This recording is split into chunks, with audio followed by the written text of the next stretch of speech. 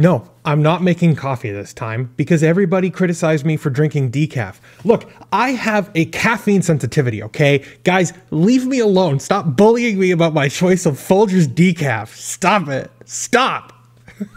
All right, let's talk about LinusTechTips. Hold on one second. All right, now we can talk about LinusTechTips. I got my headphones on. We're gonna watch the LTT video here, and we're gonna do a quick reaction. It just came out. It's 14 minutes long. And before we jump into this video, why not hit that like button, hit that subscribe button. It really helps us out here. All right, let's get into it. The 1 month Linux Gaming Challenge has been as advertised, a challenge. And in part 2, Luke and I are gonna be taking it to the next level by not just gaming on Linux, but by recording and streaming our gameplay to viewers on Twitch. Okay, so in this video, the challenge is to record and stream gameplay to Twitch. That seems, I mean, to me, as a Linux user, that should be pretty straightforward. But we're gonna see how they do. With our desktop environment set up, Luke and I have a deceptively short pre-flight checklist of tasks to complete to be streaming ready. We'll need comms to chat and collaborate with our fellow creators, and software that's capable of capturing our gameplay, audio, and face cams.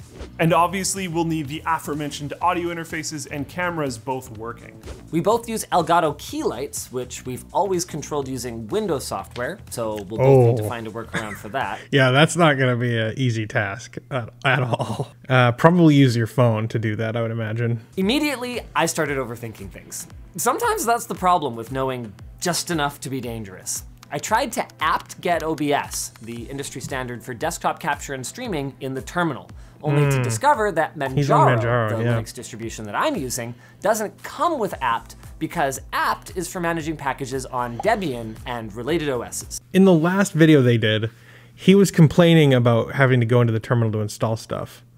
But now his first instinct is to go into the terminal and install stuff. I find that a little confusing. If I were him on Manjaro, I would have just gone straight for the add remove software feature, because OBS should be right there, right? Like it should be. I'm pretty sure OBS is in the Arch repo. In fact, let's look that up real fast. Yeah. Okay. So if we type in OBS, it should be right there. It's in the official repo. So. Yeah, there's also a flat pack. Don't use the flat pack for OBS. I don't think that would be a good experience, but that's just me. Oops. Making life more difficult, the message that comes up when you try to execute the command doesn't say, hey, you should probably be using Pac-Man, you dunce. I mean, why would it, right? Like, commands on Linux are literally just programs that are installed in your /bin or /usr/bin directories on your hard drive. If the program apt isn't there, then it's just going to say command not found. Sometimes your shell might try and interpret what you're trying to do and try and offer a suggestion, but for the most part, commands on the Linux command line are literally just programs installed in your computer. And if they're not there, it's just going to say command not found.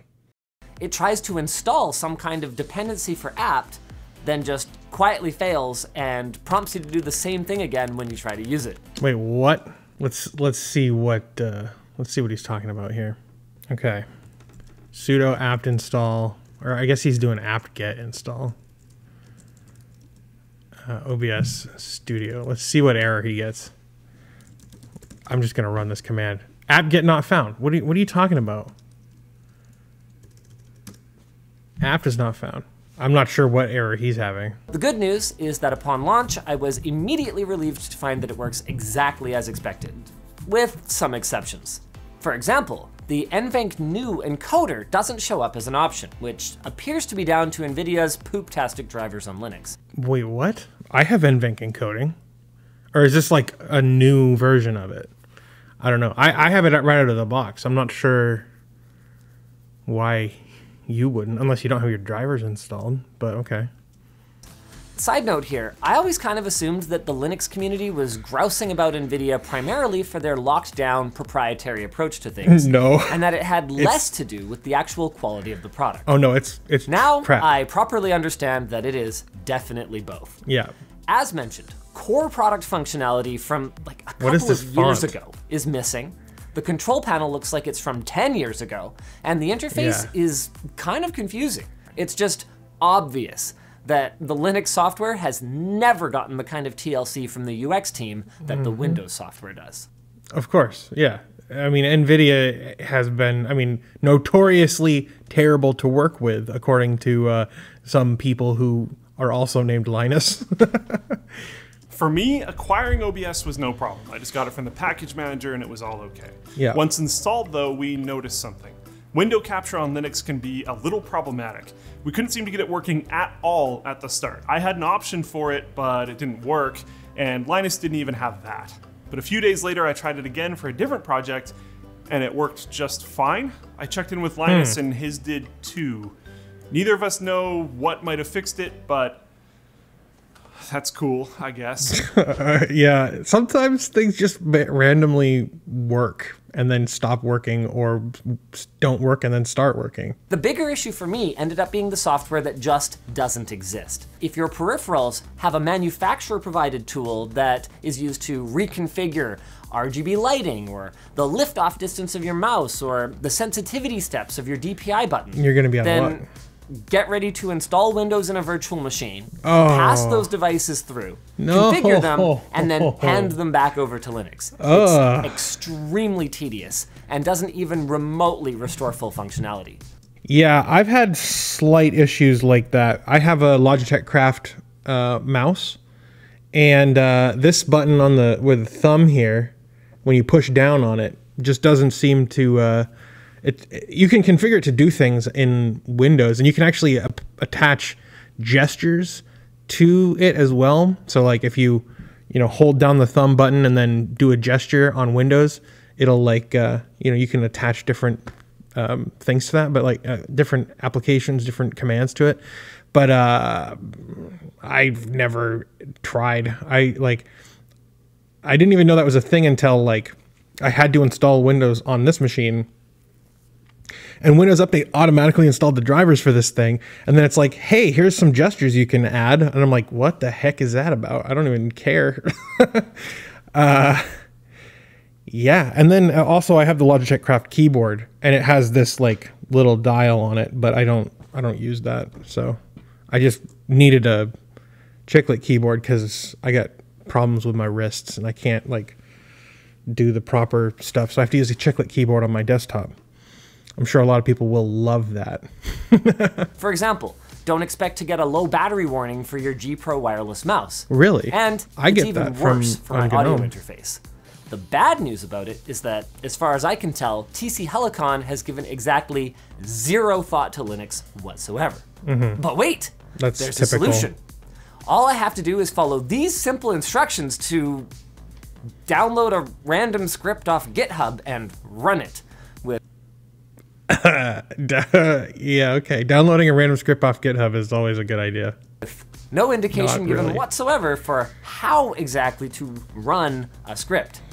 Even the process of downloading it was unintuitive. And I know GitHub is for developers and not for end users, but it's really hard to hide behind that shield when it took me less than 2 days to run into a situation where I had to use it. I mean, at that point, if GitHub is only for developers, then desktop Linux is only for developers. Anyway, I found a guide on how to run a script. I'm grateful for that, but I'm frustrated by the condescending tone. Unlike some silly operating systems, Astronix does not rely exclusively on extensions to determine what to do with a file. Permissions are also used. This means that if you attempt to run the shell script after downloading it, it will be the same as trying to run any text file. The .sh extension is there only for your convenience to recognize that file. That is absolutely true. Linux doesn't give a crap about file extensions, and most Unix machines don't care at all about file extensions. That's just the nature of Linux. Windows is really the only one. Windows and DOS are like the only things that actually care about file extensions. On Windows, they usually hide the file extension by default. So it's like, I don't know, I'm not sure what Linus is complaining about here.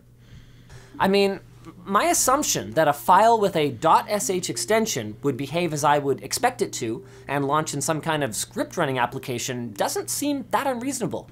Anyway, pompous tone aside, that contributor did help me figure out my GitHub download. So it turns out that right-click Save Target As gets you an HTML file in .sh clothing because, I don't know, some borderline arbitrary reason probably. Well, because it's a link to a page that represents the file that's part of the GitHub repo.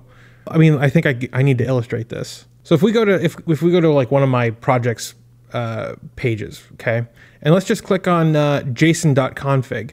This is not taking us to the contents of json.config. This is taking us to an HTML representation of this page. I mean, it's literally taking us to the web page you're seeing right now. Okay, so that's why it comes up as an HTML document, is because that's literally what it is. Like, for example, I mean, if you click on env.php, it's not taking you to that file. It's taking you to the GitHub page for that file. Now, if you click raw here, this will take you to the actual raw contents. So if you were to like right click on this and hit save link as, this would actually download the PHP file. But because all of these links here take you to more HTML pages, well, that's what that is. I mean, when you right click on any of these, it's going to download an HTML page. That's just how that works. And I feel like I should explain why it says core.sh here as well. It's because when you actually click on the link, the label of the link is core.sh. So it's going to try and save the file as whatever the label of the link is. You can also click code and hit download as a zip, and it'll download the entire repo as a zip file. Or you can open your terminal and clone the Git repo into your file system. But I mean, cloning it into your file system is for developers. That's how this is supposed to work. So yeah, okay. Anyway, that really doesn't matter, but I felt like I needed to explain that. The most notable issue I had was that my audio devices were just kind of screwy in OBS. My voice came across very unnaturally deep, and it sounded like my mic input had been duplicated. My voice just feels deep right now. I don't know if I've got something lodged or what. And yeah. Chat was pretty convinced that I had set something up incorrectly, and if I was a viewer of my stream, I probably would have said the same thing. But I've been using OBS for like 6 or 7 years now, yeah. So I had my doubts. That's not an OBS problem. That's a problem with Pulse Audio. And I'm hoping that within the next few years, most Linux desktops are going to move away from Pulse Audio for something more like Pipewire. Pulse Audio is notoriously weird when it comes to devices. I run into audio issues all day, every day on Linux. That's just how Pulse Audio is, it seems. I've had that specific issue, and what I have had to do is actually open up a config file. I'll put it up on screen here. And what you need to do is go in here and find default sample rate and alternate sample rate. Make sure that there's no semicolon preceding each line, and set each of them to 44,100 hertz or 44,100. I've also read that you can change avoid resampling to say true instead of false, and also remove the semicolon at the beginning. I haven't played around with that setting though, because that's what's happening. Your sample rate is being swapped for some reason. Usually it's because two different applications are trying to use the same sample rate at once. And so Pulse Audio is like, oh, I got you covered, bro. And it'll switch you over to a different sample rate, which is like insane. Like, why would that be the way that it works? But that's how it has happened. The way I've fixed that is by changing this config file. So I got you, Luke. We got this, no problem. All right.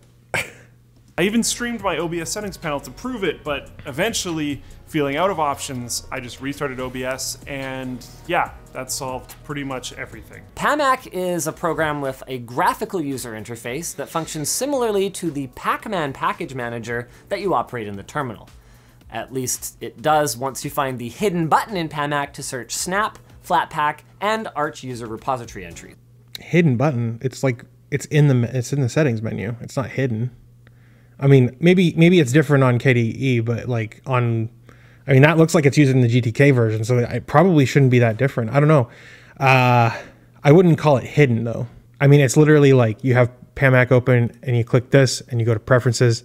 You have to type in your password, of course. And then you go to third party and enable AUR, and Flatpak and Snap. I mean, it's not, I don't think it's hidden. It's not, it's in the preferences menu. That feels a little weird to call it hidden. All right, whatever. It's basically like the Pop Shop from Pop! OS, except it didn't try to brick my system the first time I used it. Once I found the super convenient per application volume mixer in the bottom right corner. The interface is kind of kludgy, like scrolling with your mouse wheel scrolls through both the audio devices and the levels of the individual devices, which is not great. That's a KDE Plasma thing if I ever heard one. But other than that, it works really well, and my first voice call to Luke went completely without a hitch. For me, the bottom line is what you're looking to get out of it. Just know what you're getting into. PC gaming already requires a certain amount of tinkering. I mean, there's a reason that more people game on consoles. You know, whether it's trying to track down save files in some Vista era folder or forcing an aspect ratio in an INI file. But a Linux gaming PC, it requires all of that crap and then another mountain of crap on top of it. Yeah, honestly, that's mostly why I stick to Steam. It's fun to like do Lutris and stuff sometimes, but like it becomes kind of a mountain of hassle if you're doing anything more than just installing a Lutris script. Like if it requires any amount of tinkering, I get kind of frustrated with it. So I can totally relate to that. Like if the script doesn't work in Lutris, like the first go, then I've already given up. You know what I'm saying? Like when something doesn't work, you can tell yourself, you know, well, I never wanted to use that functionality, or I never wanted to play that game anyway. Yeah. But honestly, it just comes across as sour grapes. It is not that easy to use. No. The good news, though, is that a shocking number of experiences don't start and end with, sorry, you can't do this. So stay tuned for part 3, where Luke and I are going to be trying to get as many games up and running as possible. Starting with Twitch's top 20 and then expanding into some of our personal favorites. It's going to be a really good one. Nice. Just like this message from our sponsor. Awesome. I think that was a pretty good video overall. I hope I didn't come off seeming a little elitist. I can fully empathize with what they're talking about here. I mean, I experienced basically the same stuff when I was the first Linux user, but when I was first coming on to Linux, it was a much more difficult and exclusive experience, let me tell you. They have the benefit of having something like Lutris, which when I first started using Linux, did not exist at all. And Wine was literally like, you had to go to Wine HQ and see if the app had a good rating or not. And if it didn't, then you were not going to get it running. I mean, when I first started using Linux, MP3 support was still like a thing that was frowned upon by the community. Like, you don't need MP3 support. Convert all your MP3s to OGGs. I'm a little envious of them because they're having an easier go of it. But at the same time, I learned quite a bit about Linux because it was so difficult and so arcane. Hopefully you enjoyed my reaction here.